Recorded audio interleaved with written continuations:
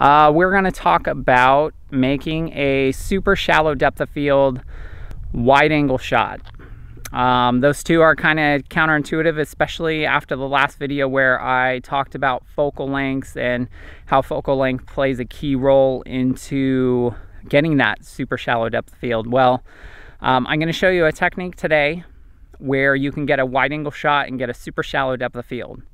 I posted this photo on my Instagram account this week, and a lot of people were interested in it, so I thought I would recreate it, show you what goes into it, and talk about the technique that's used to make it. It's essentially a wide angle panorama shot that you take with a low f-stop, and you take it with a longer lens. So what we're going to do is we're going to set up the shot with the car in the center of the shot, not much else around the car, basically just the car. We're going to switch the camera to manual mode, and then we're going to take a series of other shots to the left, to the right, below, and above to make a panorama of that first shot.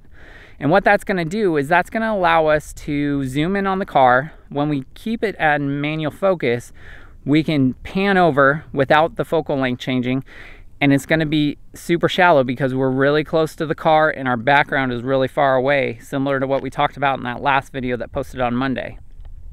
So let's get started. I'll show you the camera settings, what the framing looks like, and then in part 2 we'll take all of the images back to the computer and we'll process them in Lightroom or Photoshop and show you guys what that technique looks like and what the final result looks like. So let's get started. All right, so here's what I'm shooting with today. I am shooting with my 85 1.4. I'm going to shoot at 1.4. Here's what it looks like, the distance away from the car. It seems like I'm a little far away, but it actually fills up the entire frame. Here's what that shot looks like. I'm shooting at 1.4 to get the maximum blur on that background. You don't necessarily have to shoot with an 85 1.4. Shoot with what you have. If you have a 50, whatever, it doesn't matter. The technique and the principles are still the same. You want that first shot with the majority of the car in. It just makes stitching in Photoshop or Lightroom that much easier. And then the key is to get focus on the car and then switch it to manual focus. That way your focus point doesn't change. So when you swing the camera left and right to catch the sides, it's not going to switch focus. It's still going to be on the car, but that's what's going to give you that super shallow depth of field. So let's start taking some shots. So I actually switched to the other side of the car to get a little bit better shot. This side's more in shadow, so it's going to allow us to do what we need to do with a single shot rather than trying to like HDR it. So let's get started shooting, and I'll show you kind of what these shots look like. So here's so this is going to be the first shot. So here's our first shot. We're going to take our camera into manual focus so we don't change our focus.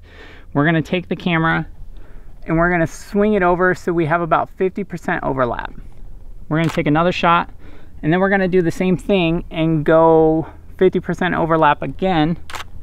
Then we're going to swing back to the front, do 50% overlap the other way, and one more time. So if you look at the shots, we have the entire car in focus, and now what we're going to do is we're going to pan up and do the same thing. So now we're tilted up slightly. We're going to take that same shot. We're going to go over about 50%. Again. Again. And again. And now we're going to go up a little bit more.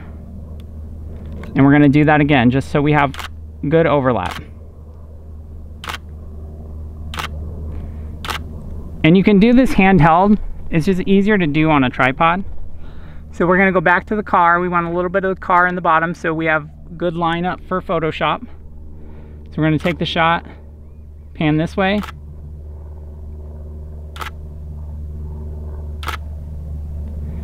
Go back to the middle.